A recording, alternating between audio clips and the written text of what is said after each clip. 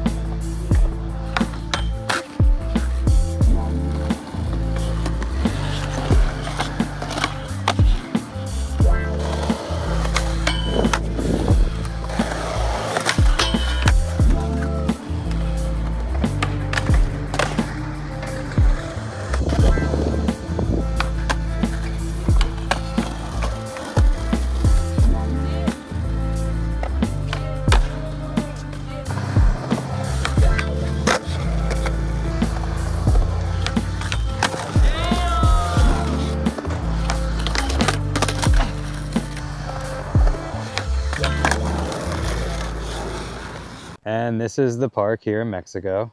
You got a 90-degree curve rail. The bank and the quarter pipe both look like they're 6 feet, pretty good height. Dual hips on both sides, a bump to bar, a down rail, hubbas, a weird looking skateboard ledge. That thing looks fun. And some classic ledges. My friend Chris Yates is supposed to be meeting me here. You guys might remember him from an episode like a few years ago called Eat Your Crust, where we skated street in Columbia and we tried this nose manual and like destroyed his hand in his face. Are you all right? Two sides of this hand. Dude, that hand is that your picture taking hand for work? No, it's this one. Oh, thank God. Damn, I slapped my nose on the ground too. Yeah, he should be coming. It's gonna be a good time. Yeah, no, I literally grew up right there, man. The first Right hill I bombed is just like right over there and I ate shit. See this mini ramp? It actually used to be the whole pad, and it was 5.5 foot with a 6 foot extension, 12 foot and 12 foot. And you guys pretty much made this park over? Well, how long has this park been here for? It's been here since, honestly, sometime in the 90s. I can't remember, maybe 98, something like that. On the way in, I noticed that there was like nothing around here for miles, and then all of a sudden this park that it's in, which is a huge recreational facility, and then there's the skate park. Totally. Yeah, man, this park used to be asphalt. When I was a kid, it used to be asphalt and it was a basketball court. So the ground used to be worse? Yeah, it was terrible. And then there was this big huge white wall right here, like where the grass is, that was like fucking 7 feet tall. Was this always the layout of the park? Yeah, it was just a pad. Just the pad and all these same ramps here for 20 years? No. These are relatively new. Like, I don't know, maybe 10 years. So you've been skating this park for like close to 20 years? 23 years I've been skating. So you've got a ton of tricks to show us in this episode. Yeah, maybe. Yeah. We should get warmed up.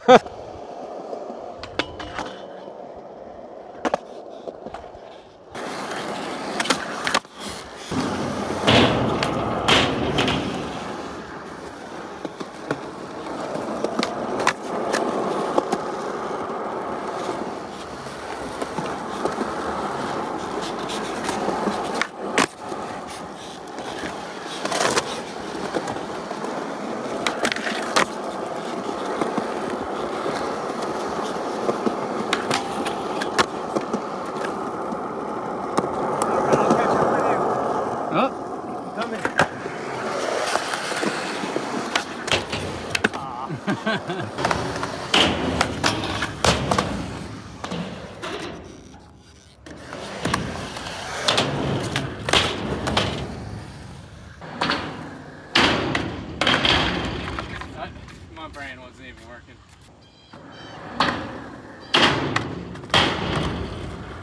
There you go.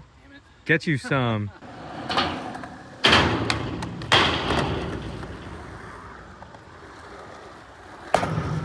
You can keep going. I'm up here. Got that bird's eye view.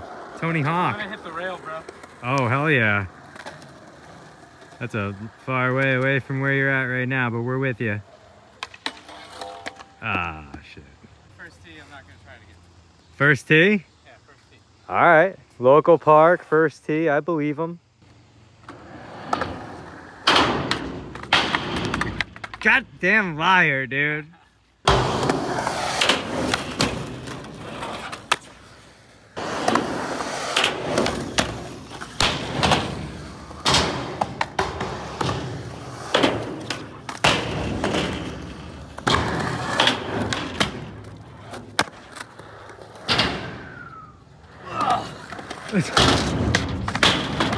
Oh yeah, dude.